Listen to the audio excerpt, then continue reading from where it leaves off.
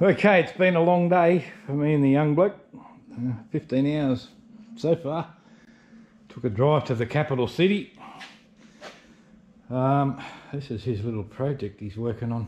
He wanted a buggy like I grew up with, so we found him a buggy. He's just finished rebuilding the motor, getting the final touches done. Nearly ready to go. Anyway, so we went up to machinery warehouse in our capital city.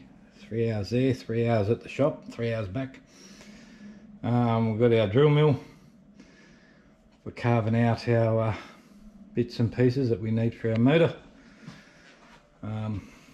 plus all the goodies that come with it. And we also got our lathe and all the goodies that come with it. Face plate, 4-jaw chuck, 3-jaw chucks in there,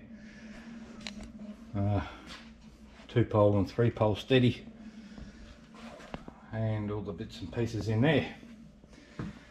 So that's been today's mission, to get us set up to do everything we need to do and carry on with our little project. Also got the rotary table for the drill mill, which will be needed. So we're all set to go once we've finished our prototyping. The only thing I didn't get was the metal shears, because they didn't have any in stock. So they should be there within a week, and they're going to send down they're actually bench mounted metal shear, so we can cut all those laminates, because I'm pretty much over cutting them with the tin snips.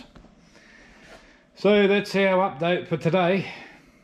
It's 15 hours done. I think I'm ready to go and have a shower, bite to eat, hit the hay for an early start tomorrow.